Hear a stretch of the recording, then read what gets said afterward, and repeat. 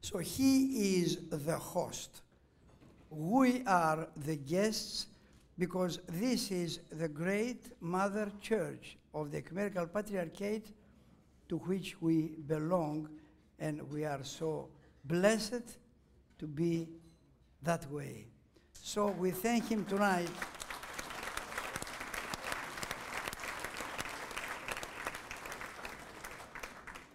We thank him tonight for everything, and I repeat what in the morning when he came to the Archdiocese and he said, "Where we go?" And I said, "To your office." And that was his office, not my office. So he went to the office that I'm using, but this is his office, because he is the Patriarch. We're always under the Patriarchate, and we are most happy for that. Also, I would like to express my thanks to Mr. Panagos and his wife for this volume with hundreds of pictures. I told him when I heard about that, that was a little bit of a secret conspiracy, or rather, some say sacred conspiracy. And I said, if something happens, this has to project the church.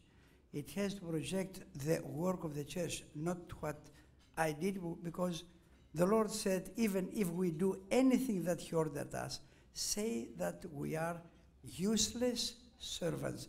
Simply, we did as much as we can from what it was given to us. So this volume, please see it as a document reflecting the life and the entity of this blessed Archdiocese, which is an integral part. And this is why we are so blessed and so proud of our Ecumenical Patriarchate under a Patriarch which did not spare words in praising a rather insignificant individual. Thank you again so much, and may always think that the glory belongs to God, and we thank Your All Holiness for being the host and the father of this church, and the teacher, and the guide in everything that we do. Thank you so much.